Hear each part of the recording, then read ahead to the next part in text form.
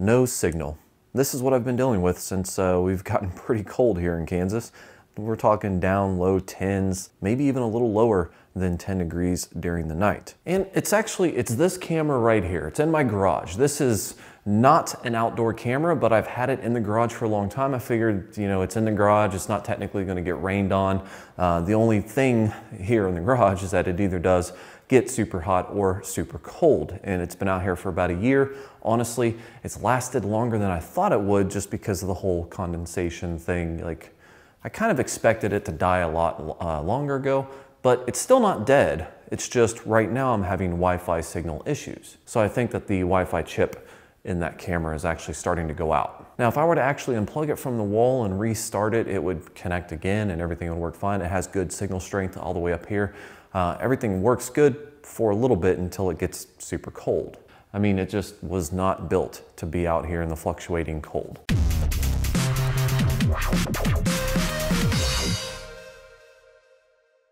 Whether you're protecting yourself on public Wi-Fi, bypassing regional filters, or just simply wanting to download something without the worries of a government or a corporation not liking you for it, a VPN service is a must-have solution. And depending on where you're located, it could be hard to find a VPN fast enough for daily use. That's why the 30-day 100% money-back guarantee of NordVPN is so valuable. Because even though I can tell you I get great speeds and reliability, as they say, the proof is in the pudding. By visiting nordvpn.com/byte or clicking the link in the video description below, you can test these speeds out for yourself with a heavy discount. And with 30 days to prove its worth, it's a safe way to ensure you're getting what you paid for.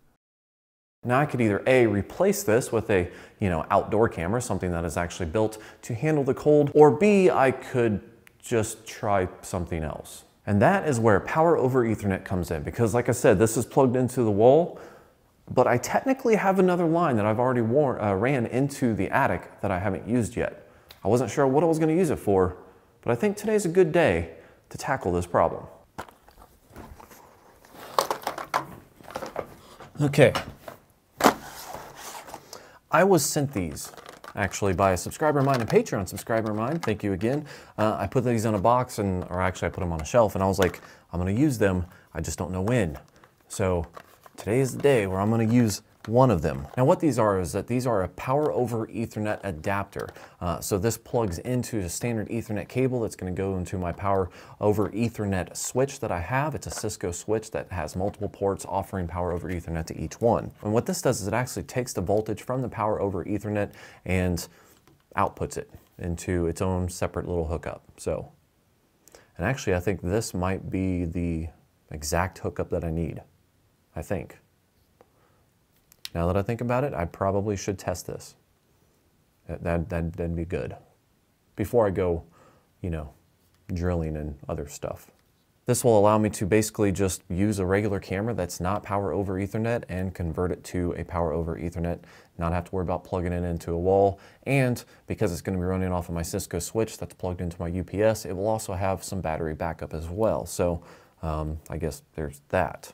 Either way, I'm super curious to see if this will work. So I'm going to go and get that camera. I'm just going to rip it off the wall.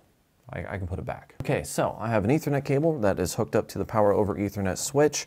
I have my camera that is not Power over Ethernet, and I have my adapter with what looks like a standard DC plug-in. So I guess before I really try this, okay, it doesn't, it's a little bit too long for it, but it seems to snap in pretty well. Can't go all the way. Guess there is such thing as too big. So if I can plug this in, power it with the Power over Ethernet, and also connect it to the Ethernet, I will essentially bypass the whole Wi-Fi issues that I'm having right now. So let's see if this will work. Looks like the lights came on, and yeah, it's lighting up on the back. Guess we'll just see if this is going to come alive. Okay, since the Wi-Fi seemed to be completely kaput, I had to go into the computer and readjust the settings for the IP address. So since it is connected with Ethernet versus the regular Wi-Fi connection, it has a different MAC address, and the static routing that I had set up in my pfSense router was different. So I had to change the MAC address, so now it's back to the original IP. But what that tells me is that everything is working, everything looks good, and as far as I could tell, this thing should function just fine with a power over Ethernet connection, and now I can bypass the whole Wi-Fi connectivity issues I was having. So that's cool. The only thing that I have to worry about now is I wasn't planning on doing this video, so I did not get a ladder. My whole, expandable ladder thing that I was borrowing from my cousin, did not get that. So I'm gonna have to break out Old Blue and do this the old-fashioned way. Now, since I already have my cable ran in the attic, I got the extension cable that I need to go from the jack that I installed to the camera. Then I have good old-fashioned flashlight and, of course, a drill, because I will have to drill stuff. Drill.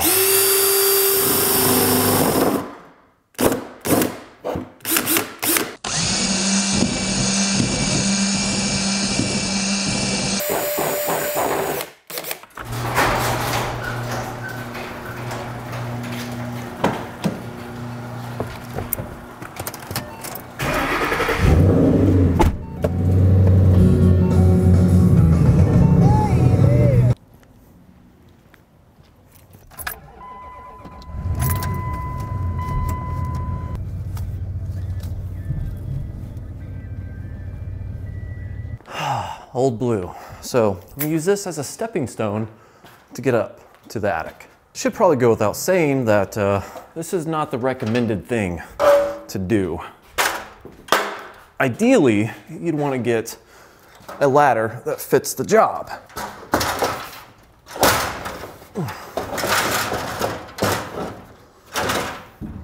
But I don't have one.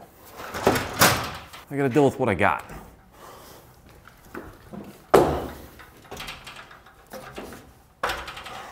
Besides, this works. I mean, you can't argue with what works. Hi-ho, hi-ho, it's up the ladder we go. Oh, yeah. There we go. And I'm in the attic. And the camera, let's see if I can get some light on the subject. There we go. The camera's gonna drill through right over there, but I have to go over there to run the cable. I'm also really kind of hoping that the jack that I made, like the Keystone jack that I hooked up, really just kind of banking that this thing is going to work, because I never actually tested it. Hooked it up, but I didn't need it right away. So I don't know if it works. It's kind of a rat's nest, isn't it? Yeah, I know. I know it's in here. Oh, there it is. It's right down there. It's got a big old cable.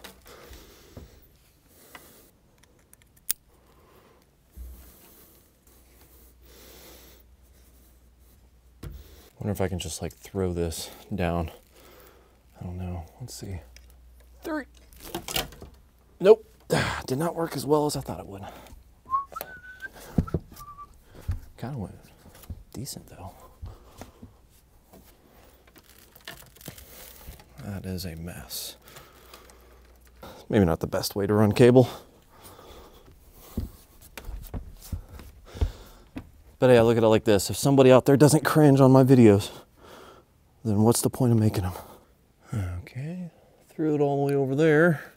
I don't know if you can see it. Now I'm gonna go around the side here and go get it.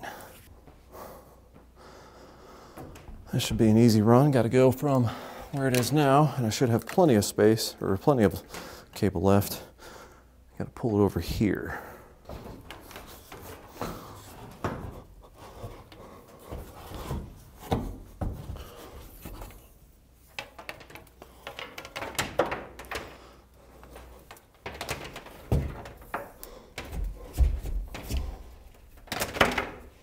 And it looks like I'm clear to drill wherever, so I'm gonna have to go down there and drill from the bottom, just so I know where to stick it.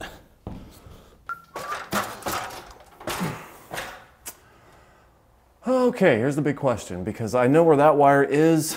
This is pretty far deep, so do I drill it through the drywall or do I drill it through the wood? I mean, technically, if I have to undo this, drywall would probably be easier to patch than the wood. So I would use the same hole as the power wire, but one, I don't know if I really want the interference because this cable is really not that great. And two, that on the top of it, it was actually pretty, like, not loose. So I'd have to make the hole bigger. So that's not gonna be an option for me. I think I'm just gonna drill into the drywall. And I found a screw. Nice.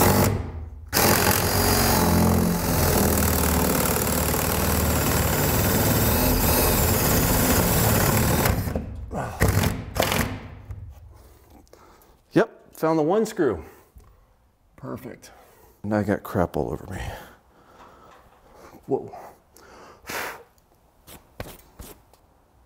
All right.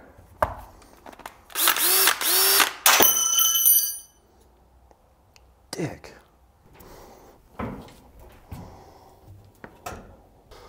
Gotta find the hole. There it is. Easy as pie. That was simple. Yeah. You know, really, I should have did this a long time ago, but I didn't. You know, I don't know. It's one of those things when you hook something up and then it works, you don't want to really mess with it anymore. Like, you know, it's probably a terrible mentality, but either way, I'm really kind of hoping for the best here. Ha ha ha, I got lights. I have lights. It is on like Donkey Kong. I can make that look better later on.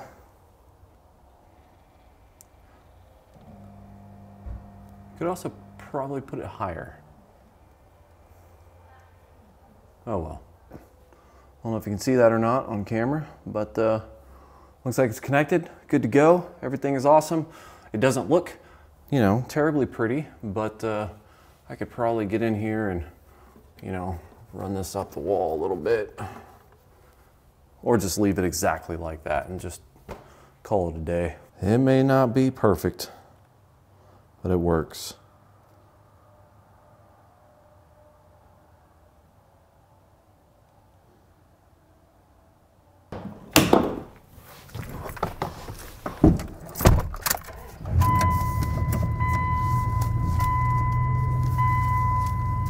I'm actually super hungry, so I think before I work on editing this video, I'm gonna go get Taco Bell, because diarrhea is amazing. It's amazing. And that's it. A simple device that works as expected, as intended. And now I have a camera that was once limited to being powered by a USB, 5-volt connection running over power over Ethernet.